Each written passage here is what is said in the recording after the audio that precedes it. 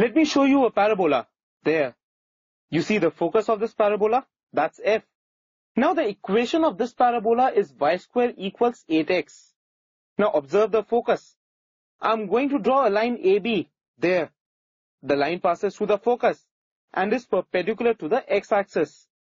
Now let me shade this region. There. This region is bounded by the parabola and the line AB. Now what we need to find is the area of this shaded region. Now this is the classic case of the area bounded by a curve and a line. But how do we do it? Observe the shaded region. You will see that it is symmetrical about the x-axis, right?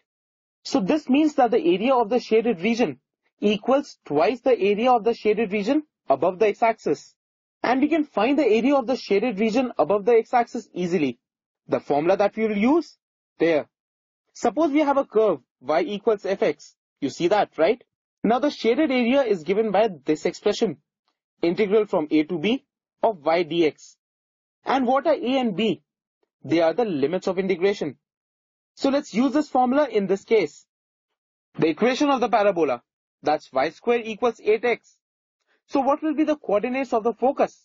That's simple, 2, 0. So this means that in this case, a equals 0 and b equals 2. Y squared we know is 8x. So what will be y? That will obviously be 2 into root 2x. So the area of the shaded region above the x-axis, that is given by this expression. Integral from 0 to 2 of 2 root 2 into root x dx. We can take 2 root 2 outside the integral sign. We do that. So what do we do now? We integrate. There. Now let's plug in the upper and lower limits of integration. There. We now simplify.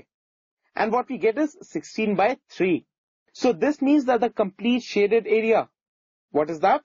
That is twice of 16 by 3. That is 32 by 3. So the area of the shaded region, that is 32 by 3 square units.